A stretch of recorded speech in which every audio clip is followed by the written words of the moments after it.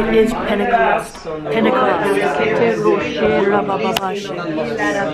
We release kingdom atmosphere. We want to touch your heart, but we want to be also fountains of life, of life, of life, flowing. People came to us.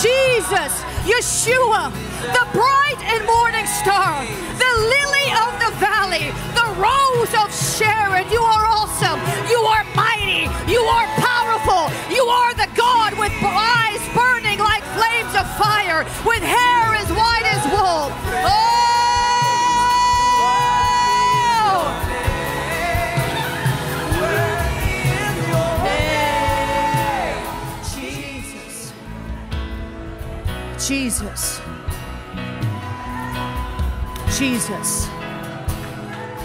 I want to prophesy. I want to prophesy over Jenny. Would you just stay tracked with me? Can I prophesy over you?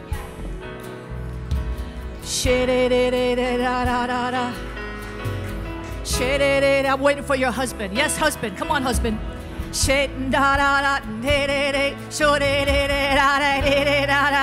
Hey, hey, hey, hey, hey, ha, ha, hey, hey, hey, showed me so clearly. He showed me so plainly. Not only are you going to walk in the breakthrough deliverance mantle, you've already got that.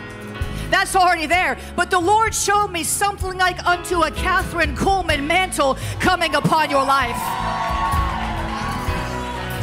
And the Lord says, daughter, I will use your voice. I will use your song, not only to bring forth songs of deliverance, but to bring healing to the nations. Healing to the nations, says the Lord. The Lord says, I have marked you, and I will send you. And do not be afraid of their faces or the naysayers or even the ones who don't understand the peculiar anointing that I've put upon you, says the Lord. For I will open doors that no man can shut in the nations. And the Lord says, I will send you even to dark nations with a word that breaks open spiritual atmospheres so that souls may be saved. And the Lord says, many millions of souls will be coming into the kingdom through your ministry. For it's not just singing, it's not just prophesying, it's not just healing, it's not just deliverance, but the Lord says, I put a hunger in your heart for souls, souls, souls, souls, souls, souls, souls. So I plead the blood of Jesus over you, my friend. I plead the blood of Jesus over you. And I say your enemies are my enemies and your enemies are my enemies. And we stand together, united, one heart, one spirit, in Jesus' name. I thank you, Lord, that you protect her, that you keep her, that you amplify her voice in the nations, and that you cause even her enemies to be at peace with her. In Jesus' name, somebody shout amen.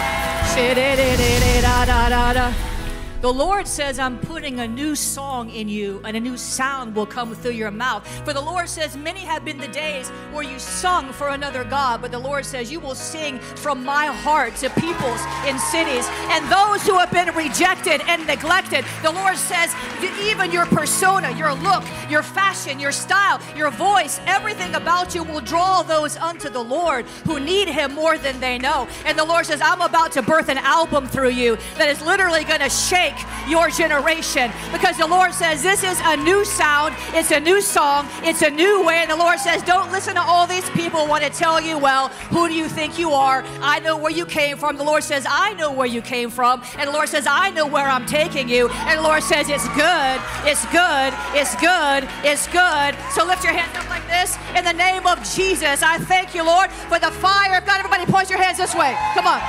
For the fire of God, the fire of God, the fire of God to fall upon him in Jesus' name. Hey, ho,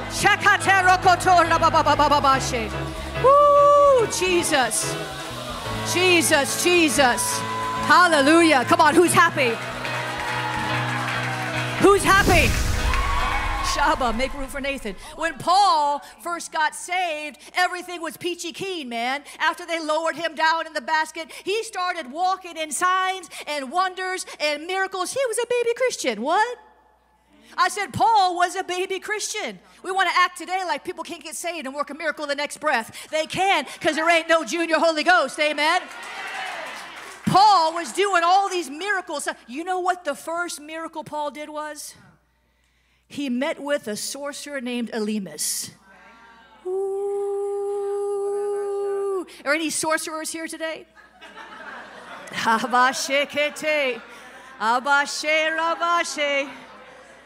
He struck the sorcerer blind. Look at this, Acts 13, verse 9. Then Saul, who is called Paul, filled with the Holy Spirit. Filled with who? Holy Spirit. Filled with who? Come on, filled with who? That's better. Paul, filled with the Holy Spirit, looked intently at him, the sorcerer, and said, "O full of all deceit and all fraud, you son of the devil," Jesus, "you enemy of all unrighteousness, will you not cease perverting the straight ways of the Lord? And now, indeed, the hand of the Lord is up on you, and you shall be blind, not seeing for a time." But I decree in Jesus' name that every monitoring spirit that has been assigned against your life to report back to demonic networks and tell what you are doing to thwart your blessing, to thwart your breakthrough, to thwart your increase, I'd say they are bound, they are blinded, they are deafened, they are mute in the name of Jesus. No longer will these peeping Tom spirits spy out your liberty. But you will discern them and you will bind them. And I decree in Jesus' name they will flee 7 ways, woman of God. They're going to flee 7 ways. This was Paul's first miracle.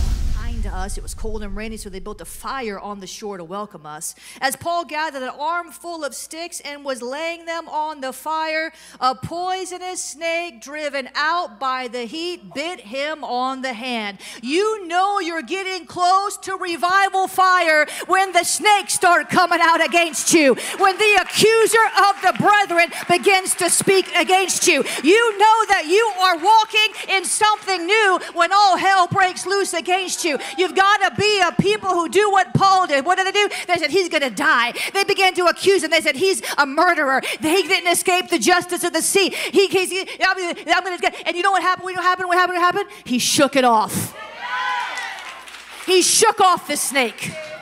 Listen, people want to say this and that about me all the time. You think I care? They want to go on YouTube. Who do you think you are? I know who I am. Who are you? Praise God. Well, you can't preach. You can't cast out devils. You can't speak in tongues. You can't. Please, you know what I do? Shake it off. Amen. Just shake it off. Because when people curse me or people abuse me or people accuse me or whatever they want to do, if I can choose to walk in humility, that's how you shake it off, by the way. Hello? We can do this all day and don't change nothing. You move in the opposite spirit. You choose to walk in humility. Amen? And you shake it off. That's what Paul did. He shook off the snake. And you know what he did? Then he went around healing everybody on the whole island. That was the breakthrough the enemy was trying to stop. And what did I begin to say before? It's not really about you. It's about the anointing that God wants to work through you. So revival fire is coming, and God is about to burn away everything hindering love. God's about to deal with those jacked up mindsets that we have. God's about to deal with some of your pornography addictions. Hey!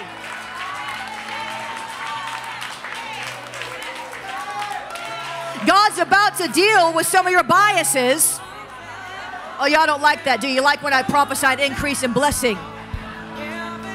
Who wants the anointing?